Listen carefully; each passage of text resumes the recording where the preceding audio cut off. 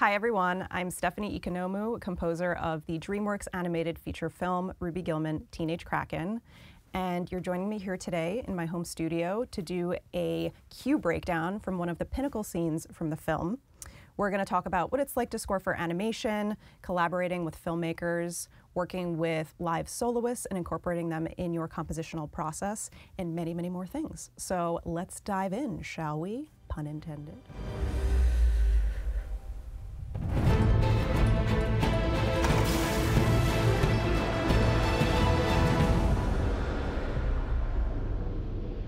So for those of you who have not seen Ruby Gillman, Teenage Kraken, Ruby belongs to a family of Krakens, and they live in the town of Oceanside among humans, and nobody knows that they're Krakens.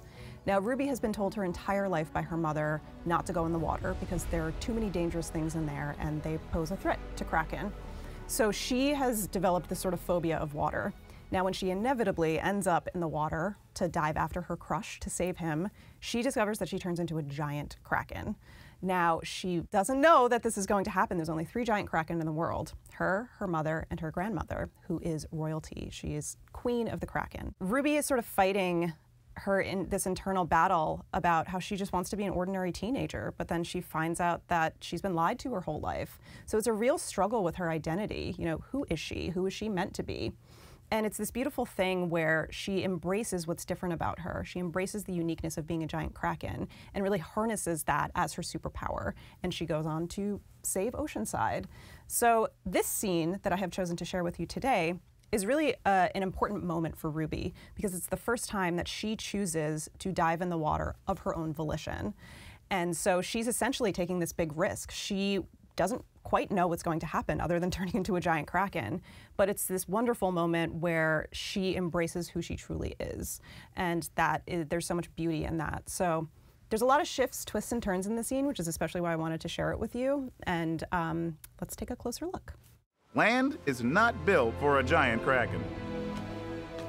You're right. It's not. I don't know the first thing about being a giant Kraken. It's not fair to keep me in the dark. Nope, not at all. I can't keep waiting for answers.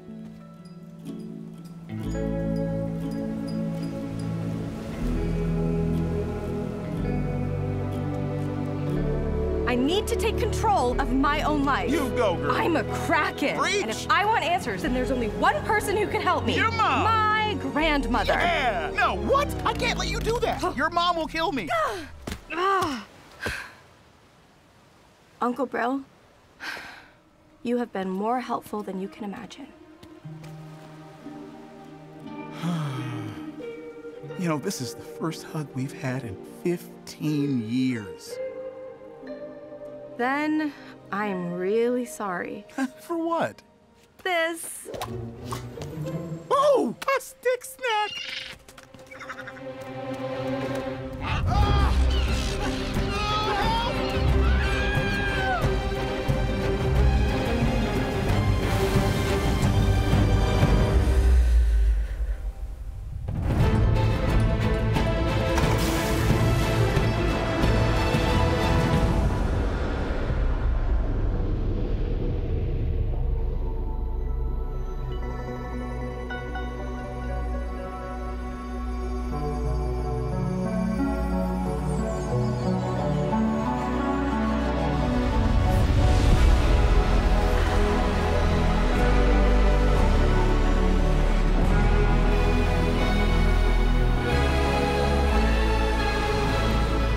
Real clever with the stick trick, I admit that, but whoa.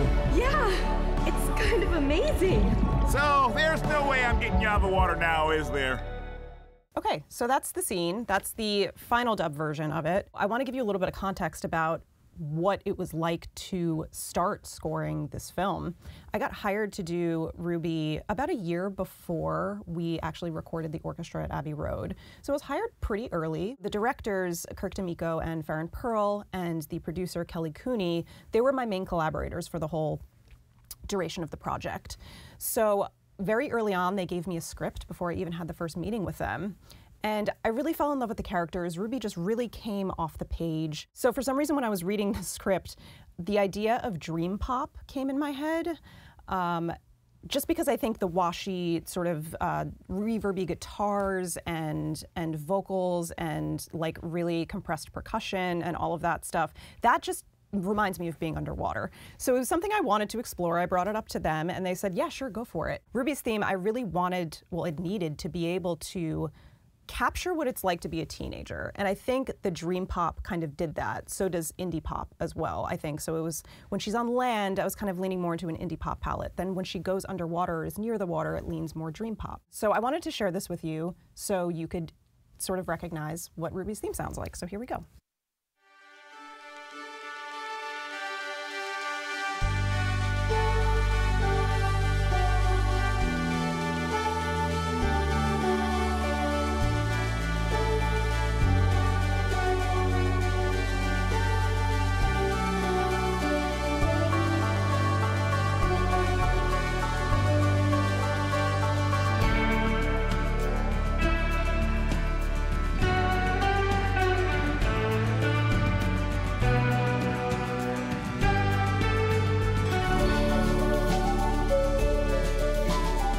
So that's Ruby's theme on those guitars there. That was the very first sort of context that I gave it.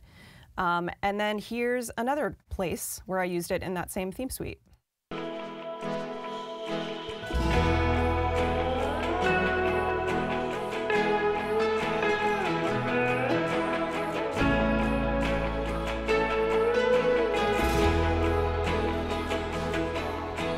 So again, using it on guitars, there are some string colors in there. So I was starting to experiment with what is that blended hybrid world of this kind of dream pop, indie pop, synth pop with orchestra going to sound like.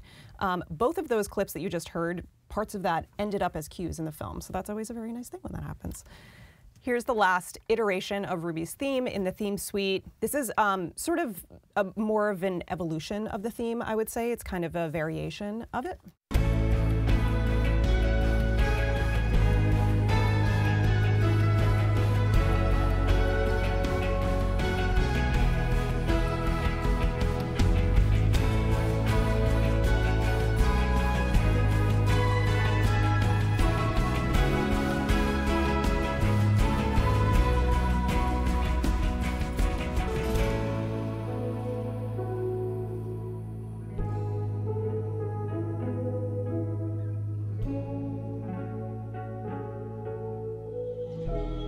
So essentially that's Ruby's theme, and it does go through various iterations. I wanted to be able to evolve it. I wanted people to hear it at the beginning of the movie in this very teenage sort of lens. And something very interesting happened when I did that. So putting up some of this dream pop music to Ruby's everyday life as a teenager made it feel like a John Hughes movie. So it really captured the sense of like 80s nostalgia, and I think what we used to love about those sort of romantic movies from the 80s. It was a cool dynamic when we actually put it up to picture and we were like, something's happening here. It was great. And that doesn't always happen right out of the gate. So I was fully prepared to just ditch this idea entirely and start over, but very happy that I got to explore this space. So going back to the top, I just want to talk about general ideas for spotting, thoughts that I had for this when I was writing. Now, at the very top here. Land is not built for a giant kraken. You're right. It's not. I don't... So just right there, I'm going to mute our guides for right now just so we can kind of focus on the music. Right there is just this sort of yearning, right? I had these rich string chords because she's sort of staring off into the distance. She feels very torn between these ocean waves that she's hearing and Oceanside, who she is as a teenager with her family and who she is discovering she really is deep down. So I thought these chords plus her theme, Ruby's theme on the horn, was kind of offering that sense of yearning and longing. Now, when we get to the next phrase here,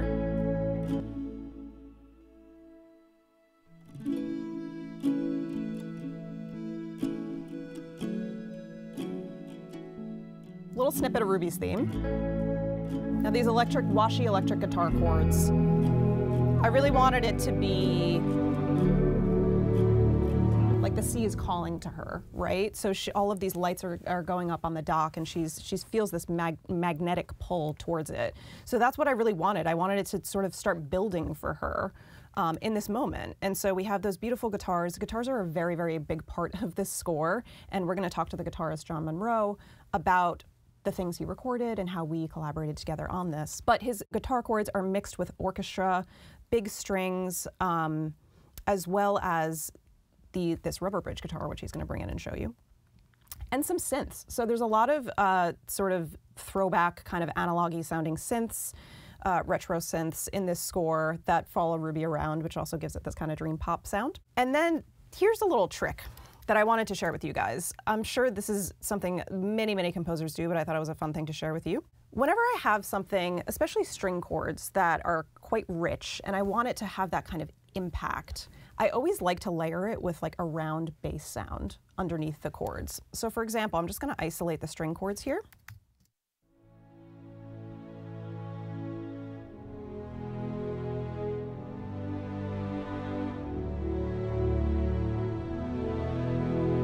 Great on their own, right? But what happens if we take a sound like this, very warm, sort of rounded, almost sine wavy kind of bass tone, and put that in with the strings? Just gives it a sense of weight and warmth. Now, I like to do this in a lot of sort of emotionally rich sections like this with strings. Oftentimes I'll double that with an upright bass or a pizzicato bass section. That sort of accomplishes the same thing, but I love incorporating this sort of round-based tone underneath everything. It's the underpinning, and it sort of just like hits you right in the gut, which makes things feel more emotional to me. Now, as you guys notice, there's this fun little wind down when she sort of tricks Uncle Brill, like she needs to meet her grandmother.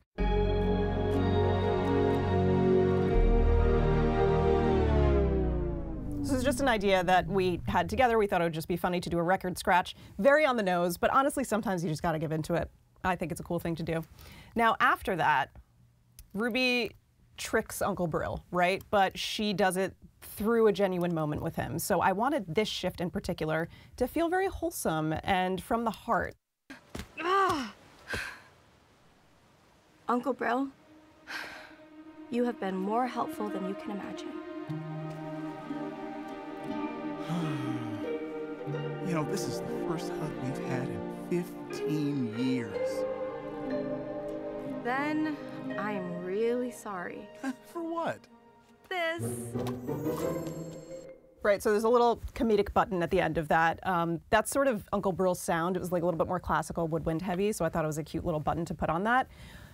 Another way of doing a moment like that is to just leave it alone. Just don't even do anything. It sort of speaks for itself. You know, in my opinion, I think with overt comedy music, it's sometimes better with just like a very delicate hand. This is not one of those moments. However, I do often think if something's funny on the screen, you don't necessarily need to button it. This just worked for everybody and they were happy with it. But regardless, it's sort of I was trying to subvert that joke, right? So by making this a very sweet moment, uncle and niece hugging. This is the first hug we've had in 15 years. I thought that was a fun way of doing it, and then it's just, you know, flips it on its head. So this is, again, just something, not necessarily just in animation, this is pretty much in anything, just really trying to hone in on what those moments are doing emotionally, see if the music can heighten it, see if it can subvert it.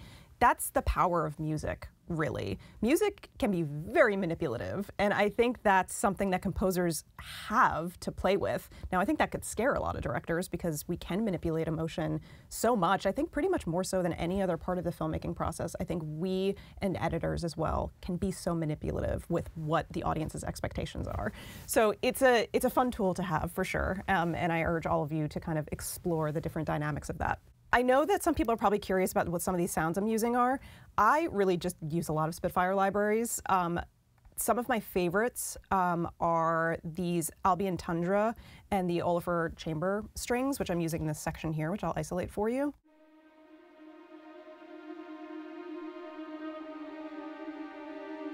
I just love how alive they sound. I love how unpredictable some of the tremolos are. It's just such an incredible tool I use on absolutely everything. And I can just pop that open for you so you can see some of these super soltasto patches and then the chamber trems as well. In this section, I actually combined the chamber string soltasto trim with the bass soltasto trim. So even though it's a really high part, you sort of get like the highest register of the bass, which gives it even more airiness to it. So I really love using that. And I'm using lots of the chamber strings in this as well. A lot of Albion brass that you'll hear in the next section too. So this is the action section that I was talking about, Ruby's chase to the end.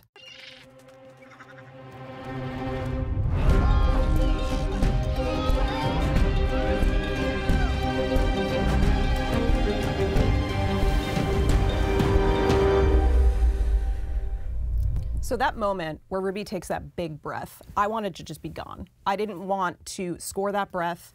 I wanted the audience to be drawn into that moment with her, taking a breath with her. This is such a big moment, and I didn't think that music needed to push that. I wanted to push the pace of her heart beating out of her chest running there and give her that moment of peace, preparing herself for going in. And there's just a big bass dive in there.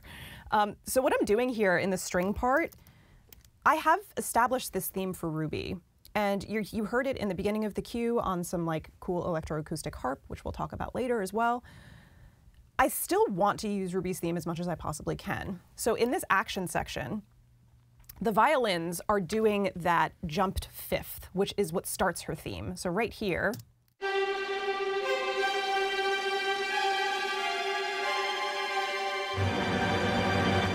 right? So that's just kind of suggesting her theme. It's hinting at it.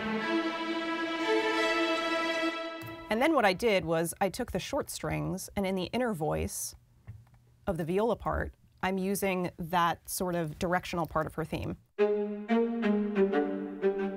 Right? So that's the other part of the theme. So it kind of passes off. So you hear this.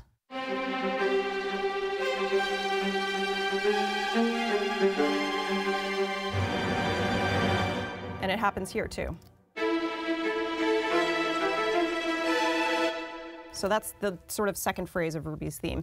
So trying to use all of the sort of fodder I've created thematically, even if it's in these inner voices and, you know, maybe the audience is none the wiser, you know, that's cool. But for me, I want to just use that material as much as possible and develop it. Now, something interesting that I wanted to share, even though we're looking at the demo version of this, you know, my programmed version, I also brought in the final string stem, which includes the live strings that we recorded at Abbey Road. Now, call me crass. I always like to, in the mix, just bring in a little bit of the synth strings, some of the programming that I've done, because I really just feel like it creates even more depth and just sort of rounds out that sound really well. So here's an example of what the final string stem sounded like for this section. The live is obviously more at the forefront, and then the programmed, like a lot of that Spitfire stuff, is just tucked in the back. It gives this dimension to it. Take a listen.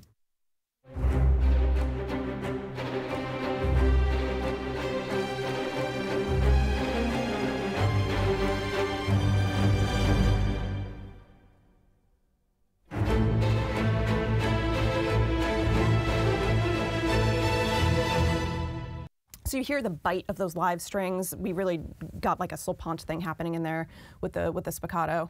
But still, like, I love having that kind of bass, that sort of foundation from the samples as well. I think it just rounds out the sound really nicely. Same goes for the percussion. So all of the percussion in here, you know, there's like sticky percussion, there's bigger drums like toms and frame drums and taikos and things like that. I'll just solo the percussion so you can kind of hear what's happening. I'm using a lot of the Hammers library. Thank you, Charlie Klauser, for being brilliant, because I absolutely love using that stuff. So here's some of the percussion. Right, and I always like to put like a fat kick loop underneath it, sometimes more. Just have something really powerful and punchy in the bottom.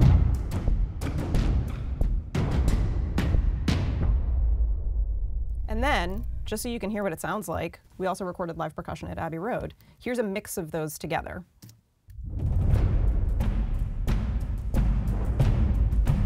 So those samples are still in there. We're not hearing the kick because that's on a separate stem, but it just makes it even fatter. I just love it. I love mixing them together. It really just adds that sort of depth that I'm looking for. So once Ruby dives in the water, let's talk about the shifts that happen in there.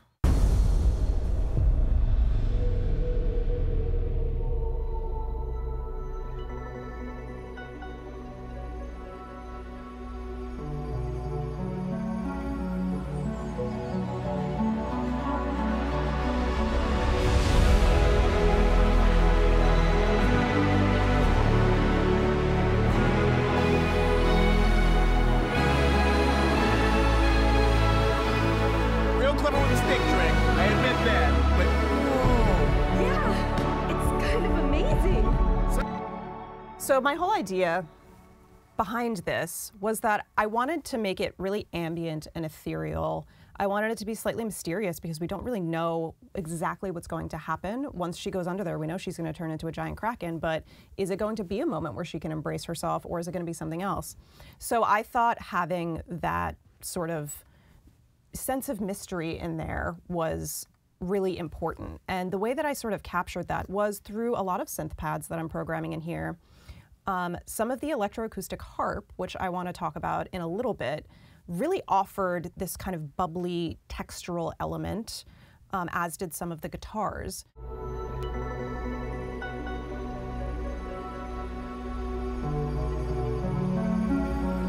Now this synth ostinato is something that weird story about that. I wasn't sure what this section needed, but I was really stressed and I decided to take the night off before diving into this cue.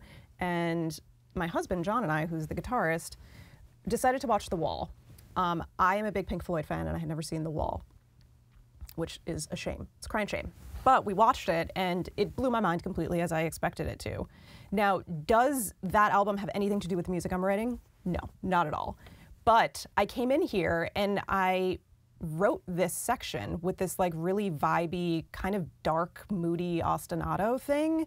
And if I didn't watch something the night before that I feel like really excited my imagination and inspired me to just like go to a different place, I don't know if I would have ended up with it. So that's just encouragement to just sometimes, you know, watch things that don't necessarily have to do with what you're doing and just challenge yourself creatively, expose yourself to things that you wouldn't ordinarily. And so I sat down and I found this synth sound. And so synth arps kind of follow her around throughout the score. And so it kind of was a natural place to go, but having this more drawn out, sort of moody feel, like synth arp for this moment, I thought was both mysterious and kind of intriguing. So yeah, I sat down and just recorded this part.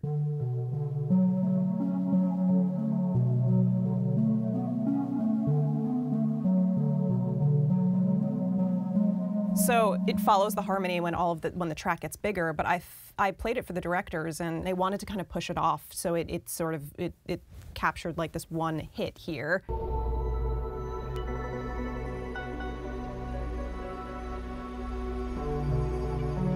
The close-up of her. So once I came up with that sound, I thought, okay, I like the sound a lot, but I want to try layering it with other things too. So I found other sounds. I mean, this is the exploration phase, which I find to be the most fun. I was looking for synths that I felt really captured the style of what I was going for. I was looking for a lot of plugins, and plus there's a whole side of my screen you're not seeing right now, by the way, which is my mix window, which has all of these amazing inserts and sends and things like that. I'm using a lot of baby audio plugins on this, like Spaced Out and Super VHS. It really helped nail that kind of dream pop vibe. So there's a lot of like degradation, like tape saturation, just great multi-effects stuff, modulation, things like that. So I started layering it with other things. That sound, this cool beach house kind of thing. It's like a Prophet 5 sound. These sort of flutters and keys. It's like lots of crystallizer on top to sort of make it feel like it's underwater. Some like higher, crispier synths that I knew were gonna kind of poke through. So basically, a lot of what I like to do is all about layering, essentially. So, you know, I programmed lots of synth pads for this section. I was using the Juno 60, which is one of the best synths ever, to get those lush synth pads, layering that with a lot of some analog basses like the ATC and SE1 for those fat sounding basses like this.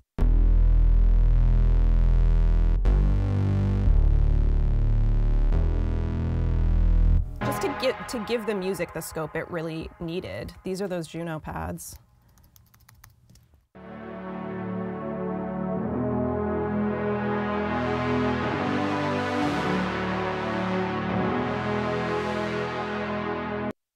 And then you combine that with some of the other sounds as well.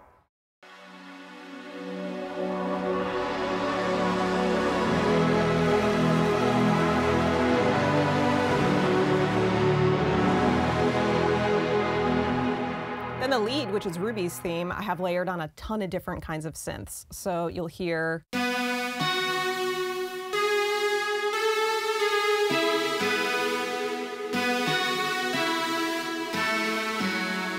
doubling that with electroacoustic harp and guitars and vocals. So it really just adds this richness and unique color to the music. So here's an example of what all of that stuff sounds like together.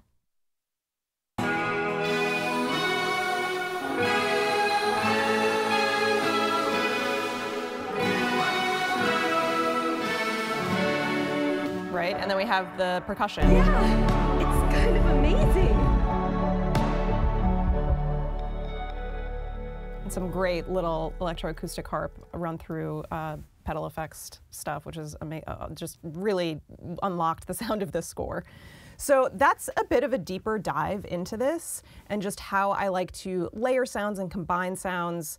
I am constantly fixing my mixes, dialing in those things that I've created, layering things to make sure it's just sitting right and working well with the dialogue and the effects as well. So there's lots of underwater, like low rumbly sounds in there too, and I need to make sure that the music is not muddying that the music is existing in a space that's also complementing what the sound design is doing and making space for the dialogue, like at the end there. Having talked about the compositional shape of this piece, I also really want to talk about the people who made this whole score what it is, and those are the soloists, the musicians that I worked with very closely on this. I worked very closely with John Monroe, guitarist, Emily Hopkins, who played electroacoustic harp, run through a bunch of effects pedals, Ari Mason, who is a vocalist, and invented this crazy Kraken language for this film, which the choir sang, and she's also singing a bit of in this as well. Jake Baldwin, who is a brass player, who I always send the most random things to his home and ask him to put his mouth on the instruments. In this case, it was a trombone didgeridoo and conch shells. He's not in this cue in particular, but he was a big part of the sound of the score. My work with soloists is so, so important because I feel like when you work with people who really think outside the box, you find this amazing, unique space to create something special. And that's certainly what I felt happened on the score, and certainly with John, who was on this project with me since the very, very beginning. He was playing all those guitars on that theme suite, so he was the very first person from start to finish, you know, to get through this project with me. So let's take a look at some of the things that he recorded on this.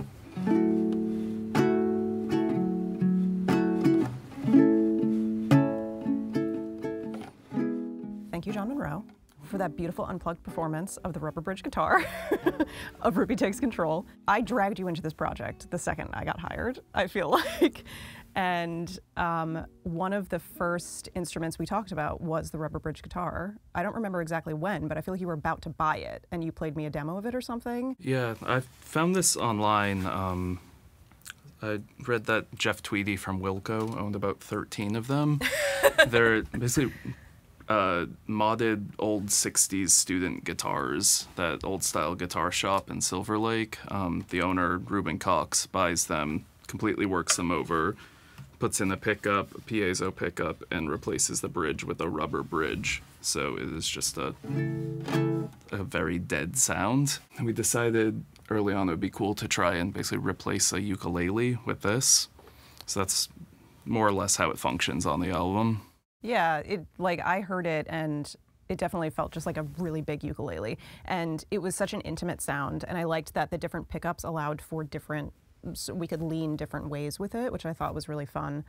I definitely we've worked together on a lot of things, and I feel like every single thing you have acquired in your studio, I'm always like, hey, can you record that for me? There's a recurring theme with this where I'd buy this and play it for Steph, very excited about how it sounds, and she says, can you record that tomorrow? I say, sure. But a 12-string acoustic, I was recording it the day it came. How many instruments do you think you recorded on the score? I think we counted yesterday. It was 13. What were they? It was every guitar I owned, so every electric guitar. 12-string electric, 12-string acoustic, 6-string acoustic, the rubber bridge, pedal steel, bass, baritone guitar, omnichord. I think that was it. Yeah, it's pretty wild because even if things don't sound overtly like that's a guitar, I mean, in this cue, they have those moments, and there's those great exposed moments with the rubber bridge, which do just kind of draw you in. And I love how you can hear the sound of the instrument so tactile. And then there are a lot of other things in here, which I'll solo for you, that are very atmospheric, that are very textural, and it really just, it adds these layers to the sound. It creates this great meaning in it. And so it was really fun to collaborate together from start to finish. We were talking about 80s guitar tones, like the Cure, that typically has a lot of chorus on it. Yeah. And me being me, I decided to fight actually using chorus for a while, so I would try to find ways to get a chorusing effect, naturally just by using 12 strings or rotary speaker. Or just degrading the sound, like with Generation Loss by Chase Bliss. This was very good for that too, because each pickup has an independent output, and I would mic it, so I would get the clean sound of the mic, which sounds like a ukulele, and then run the other two through different pedals. Yeah. And we would get some sort of layer of the three sounds.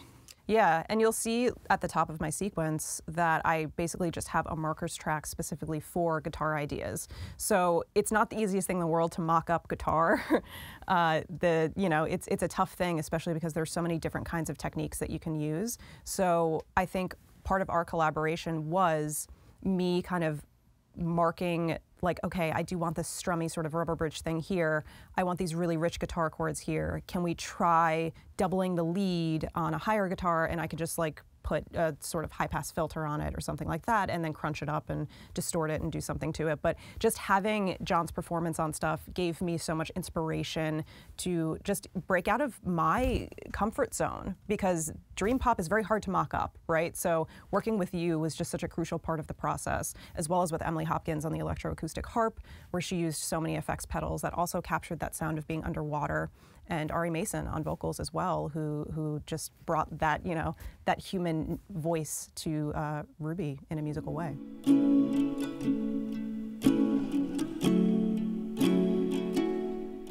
So let's isolate some of John's electric guitar, rubber bridge guitar, 12-string guitar stems here, so we can kind of hear them on their own.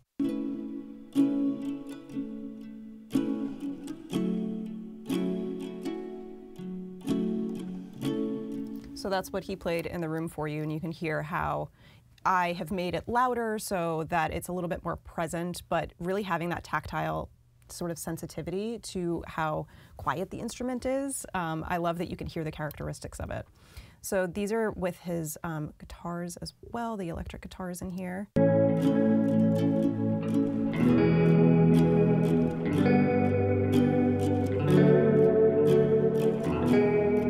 And then the next section, which was also a bit of a lo-fi feel, you can really just hear those slow rakes and plucks.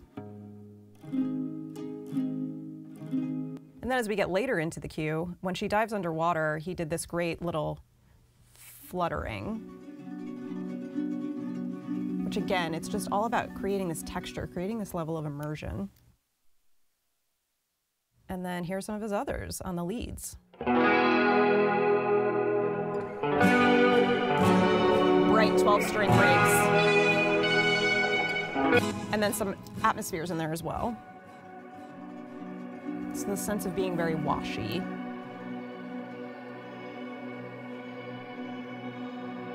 And then he's doubling on the melody, but because, as you saw, the melody is being doubled on so many other synths and harp and vocals, it's kind of just one piece of the puzzle.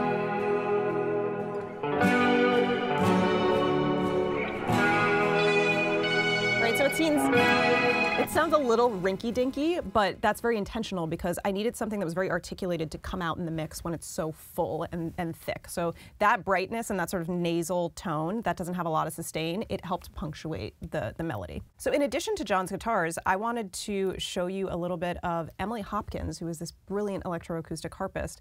She recorded a bunch on this cue and the rest of the score as well. So I wanted to just isolate how wonderful she is, not just as a performer, not just her musicianship, but just her and her partner Russ, how they curated these sounds with a bunch of effects pedals. So here are some of the things that she recorded. So this is the variation on Ruby's theme. Using some of those chase bliss pedals that John was also using, the generation loss, which is sort of just this, it degrades the sound, it makes it feel like it's being run through tape.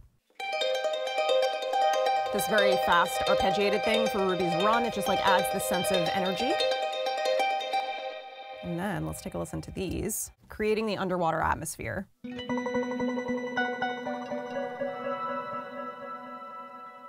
So Emily ran her harp through the microcosm, which is this brilliant granular looper, and it really kind of unlocked the sound of the score. It just sounds like very unpredictable, very organic, very bubbly. So having those textures in here with all of those other layers of the cue that you've already heard, it just gave it something that was so special, it unlocked something. This is her doubling Ruby's theme.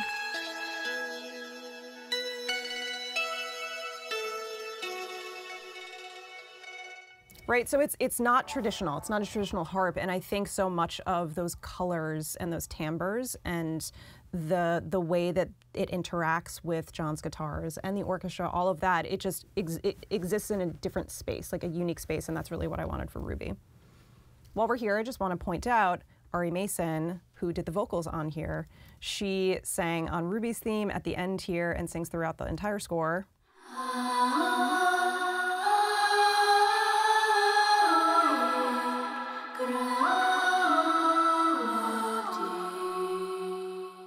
So she did invent this Kraken language, which is basically a combination of kind of random syllables with Old Norse. And that's because the earliest history or story of someone witnessing a Kraken happened sort of in the Scandinavian area quite early on. So the Old Norse was kind of pulled in from that language and that region. So it was very cool to see that just kind of tucked in here. It's not really at the forefront in this cue, but see how that developed and how the big choir sang on it towards the end of the film with these like big battle sequences. So now that we've uncovered a lot of those really unique soloist performances, let's go back to the beginning, take a listen to the final version one last time, keeping all of those little tricks and tips in mind for how to build bigger sequences, how to find and carve out space for themes, how to immerse the audience in these environments to make it a really meaningful and impactful viewing experience for them. Land is not built for a giant Kraken. You're right. It's not. I don't know the first thing about being a giant Kraken. It's not fair to keep me in the dark. Nope, not at all. I can't keep waiting for answers.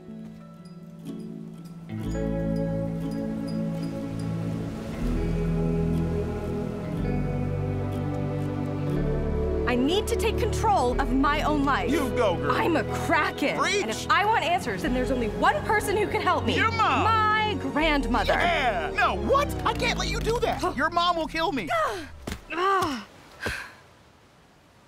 Uncle Brill, you have been more helpful than you can imagine. You know, this is the first hug we've had in 15 years. Then I'm really sorry. For what? This. Oh, a stick snack!